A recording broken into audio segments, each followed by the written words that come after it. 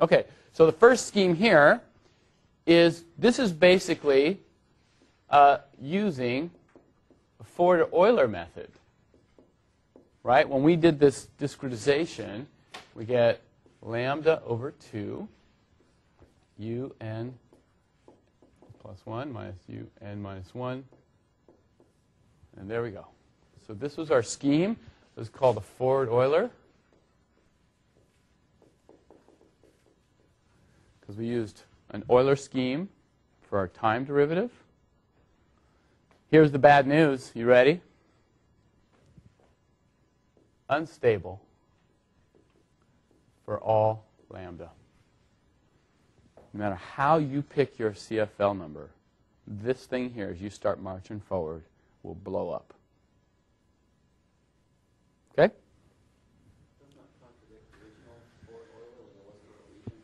But that was a different equation, right? So this is for a very specific equation, the wave equation. You have to, right? So for every equation you have, one-way wave equation, Ford-Euler, unstable. So for every equation you have, it'll have a different CFL thing going on for you. All right. So we'll leave that up on the board. Now let's come back to here and say, okay, so what did I do?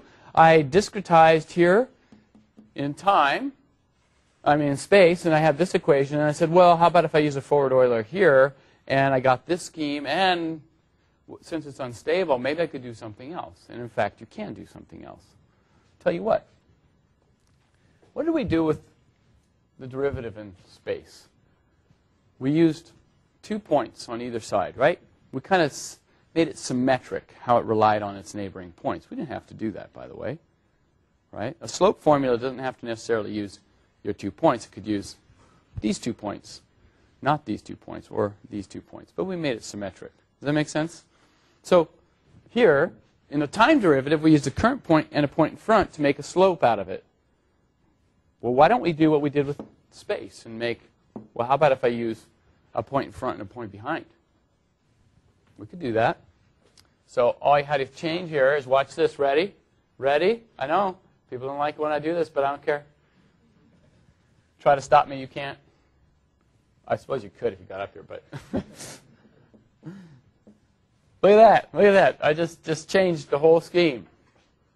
I said, I'm just going to use a different approximation to the derivative. Right? It's just a derivative. It's a slope. I just used different points to approximate that slope.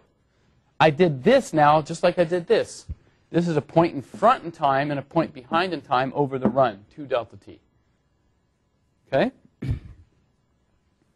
All right. So what does this scheme leave us with? Now, when you do this calculation, here, now this is going to be a m minus 1, and this factor of a half is gone. It looks so close to what I had before. It's almost the same. Except for now, this piece here, I'm not relying on current point. It's 1 point in the past. So, in fact, let me draw it for you.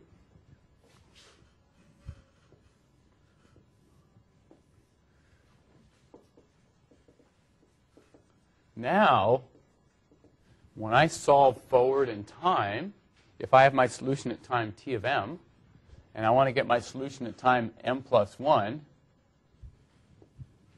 suppose I want this point here, what points does it rely on? It relies on t of m minus 1 at that same point, and it relies on these 2 neighbors. See that? So, in fact, I have this point. Make that a dime.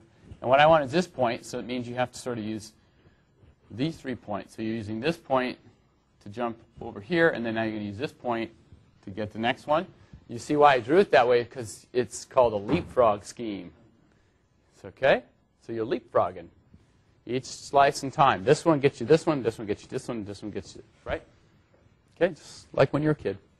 All right, leapfrog. And it's second order accurate in space and in time. Remember that center difference formula was order delta t squared or order delta x squared accurate. So when we write this scheme down, it looks like the following.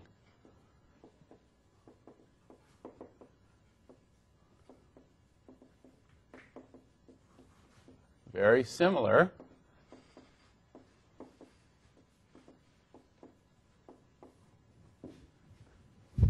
So now you have this guy here. Leapfrog. Okay, so that goes with that up there. This is called leapfrog 2, 2. And by the way, for leapfrog 2, 2,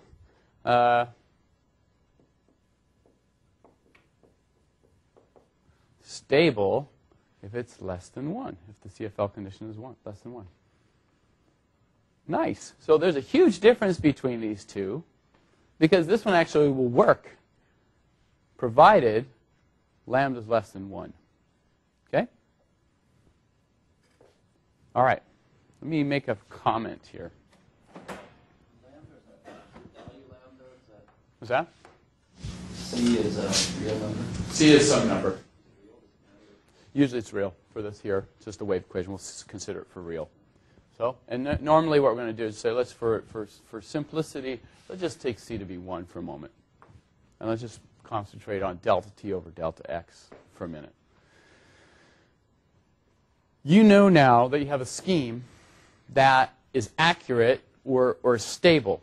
You already know what the accuracy properties are because you picked delta t and you picked delta x. So you can determine accuracy based upon picking delta t and delta x, because you know that the scheme is delta tx, delta t squared accurate, and delta x squared accurate. So you can pick delta x and delta t how you wish.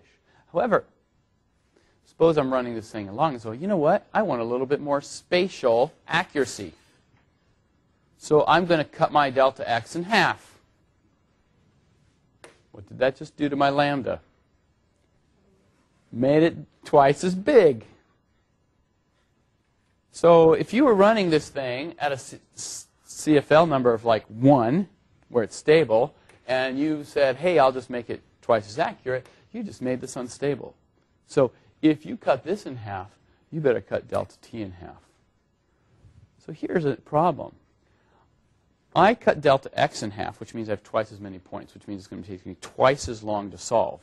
Not only does it take me twice as long to solve, now I've also got to cut the time step in half, which means it takes twice again as much to solve, which takes me 4 times as much to solve. Right? So if I want to double my accuracy, it costs me 4 times the amount of computation. Okay? So the CFL number now constrains you. And part of what you would like to do is make this as big as possible, right? You want to take delta t as big as you can without violating that, because the bigger you take delta t, the bigger the steps you march forward into the future. Okay? So the CFL plays the critical role here about stability of schemes. Okay, does that make sense? Hopefully? Okay. Can you clarify the accuracy of what you're saying is delta t over delta x squared, or it's delta? No. So this is a separate issue. This is all about stability. Right. But you already know when we did this, you know that the scheme for the derivatives in space was this, and for time was this. So if I pick delta x to be 0.01, then this is 10 to the minus 4 accurate in space. And if I pick that 10, so you have the accuracy. So this is separate. So you prescribe an accuracy. Suppose I want solutions that are 10 to the minus 6 accurate. Then you're going to, by design, you're going to have to take delta x to be about 10 to the minus 3. Right? So in other words, for whatever accuracy you prescribe, you pick your delta x. But if you pick your delta x to be 10 to the minus 3, that means you're going to have to pick your delta t to be 10 to the minus 3. When you multiply by delta t, do you kind of mess with the accuracy of the x derivative because you're multiplying by another increment? No. So you're fine with that.